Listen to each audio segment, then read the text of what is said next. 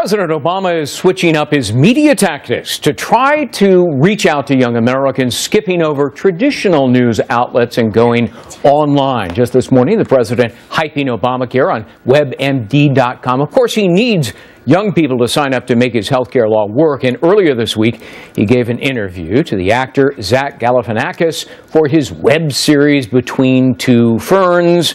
The president also ramping up his presence on social media. He has some 42 million followers on Twitter, even though he doesn't actually run the account.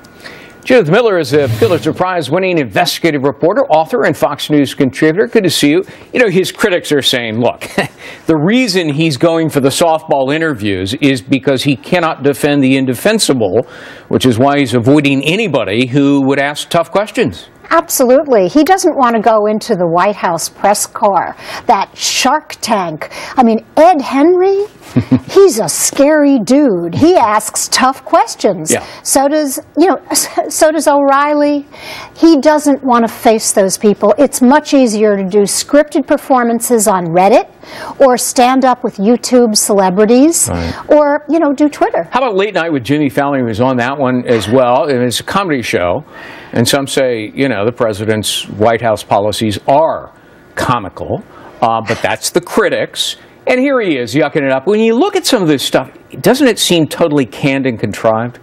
Well, it does to me, and it may to you, and it may to people who really want serious news, but young people seem to like it. I mean, look at the Two Ferns interview. That got at least 2.8 million hits, people tuning in. And if you talk to the White House, they will tell you that it drove more people to the Obamacare website than any other thing has done. And God knows they need it. We mentioned today he was on WebMD on the Internet, and it just crossed the wires. President Obama said on WebMD that enough people have signed up for health care to make his signature law work. Well, he's at 4.2 million, according to HHS. Didn't the White House say, we got to have 7 million?